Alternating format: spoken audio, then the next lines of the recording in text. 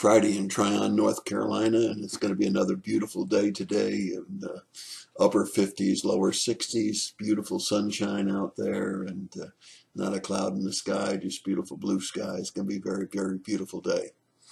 Psalm 119, a fantastic psalm.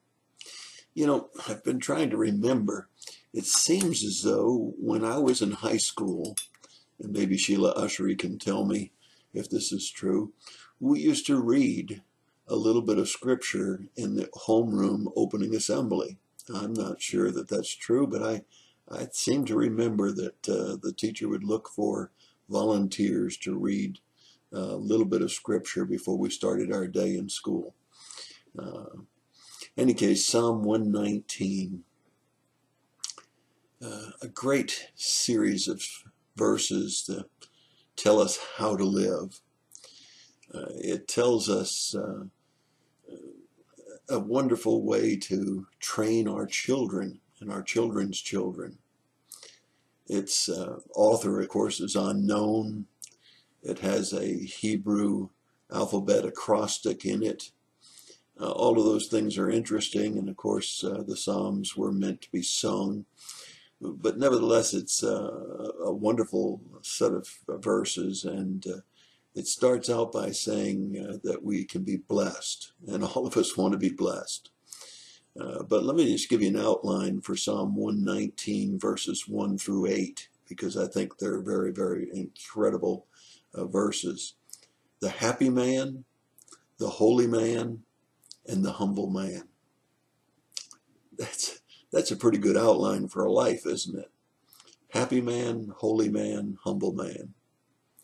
It says, blessed is the one that's blameless and walks in the law.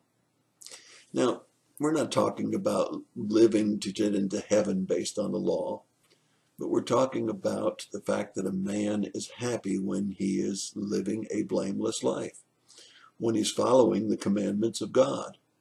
And that's true. A man is happy when he follows the commandments of God.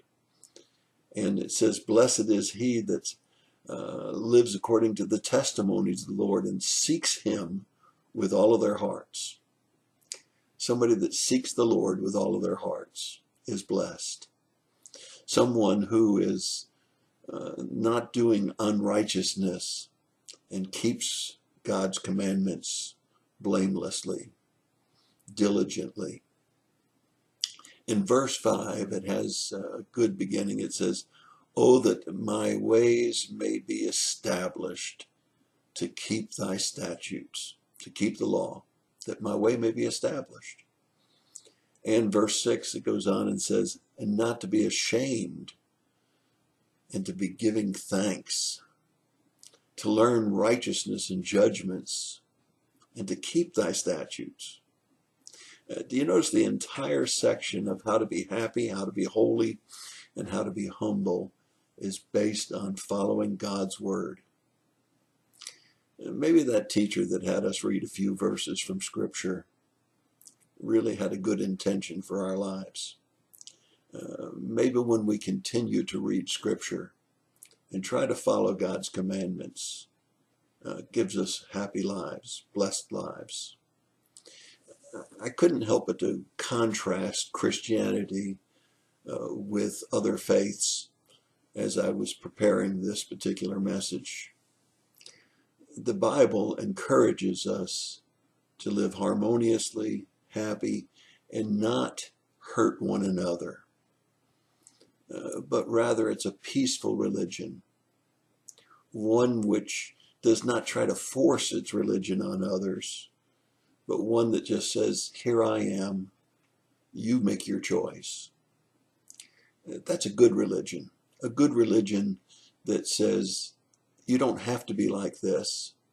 That's your choice. But if you are like this, you'll be happy, you'll be holy, and you'll be humble. What a contrast with other religions that want to force their way on you, or that say that you're not as good as they are and you don't look down your spiritual noses at them. Now, how do you do it?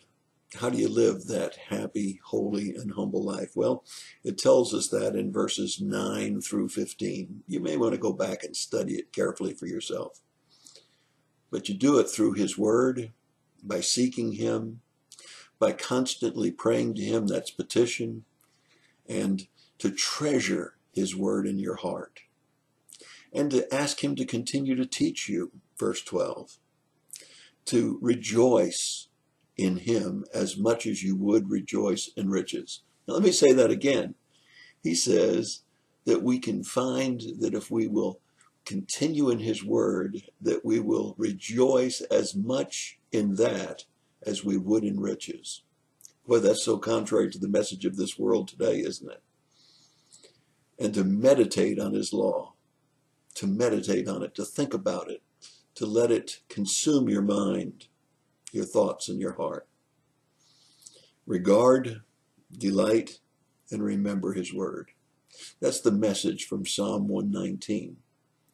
Really worthwhile for you to go back and read the entire psalm. As a matter of fact, I think I'll just post it here at the end of this video so that you can read it without having to go to get your Bible. It's your thought for the day. And I think I'm right when I say that we did read a little bit of scripture every day in homeroom at Palm Beach High School so many years ago. Not a bad way to start the day. God bless you and have a great day.